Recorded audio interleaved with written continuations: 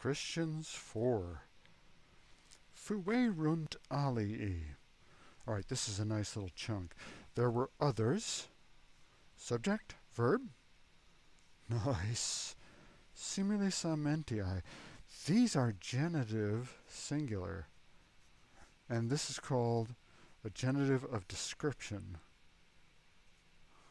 It really isn't possessive. Of similar madness. He's talking about Christians here. Remember, this is Pliny writing to the Emperor Hadrian. Quos. Now, I'm going to translate this whom because I can see this is accusative.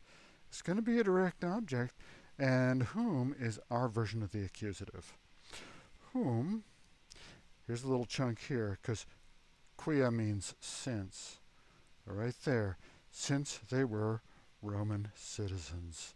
And this term, civis Romani, that's a technical term, and it's very important because if you're a Roman citizen, it gives you protections, rights, and privileges that other people do not have. Ad notave, I marked down in urbem, little chunk there, okay, got a verb there. I marked down, and here's your DO. I marked down whom? I marked down these people. Remittendos. Ooh, gerundive. That's a beauty, and you're going to see this works really nicely because it's going back and it's agreeing with quos. And why is it so far apart? It's because Pliny wants to make a point whom, since they were Roman citizens, I marked down they ought to be sent back in urbem, into the city. Ad notave in urbem remittendos. And in essence, this whole part here is what we call predicative. So it starts out with who we're talking about, what we're doing, and then the result. They should be sent back in urbem, into the city. In urbem remittendos. Mox ipso tractatu. This is a nice little chunk here. Soon. And tractatu is the legal process.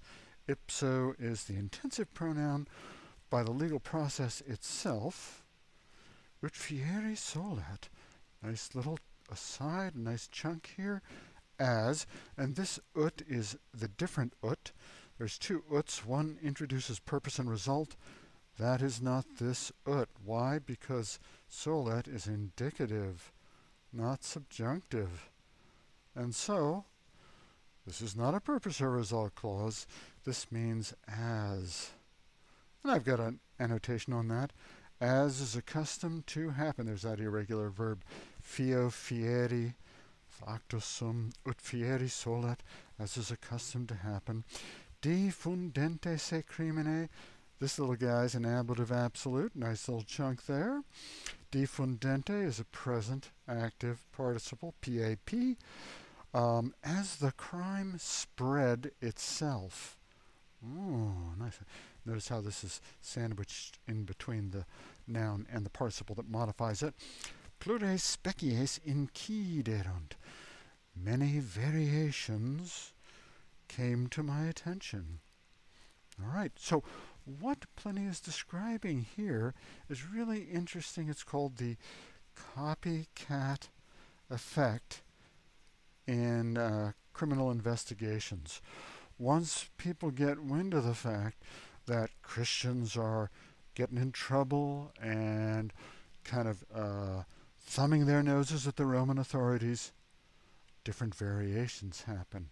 People catch on and they start to copycat that crime.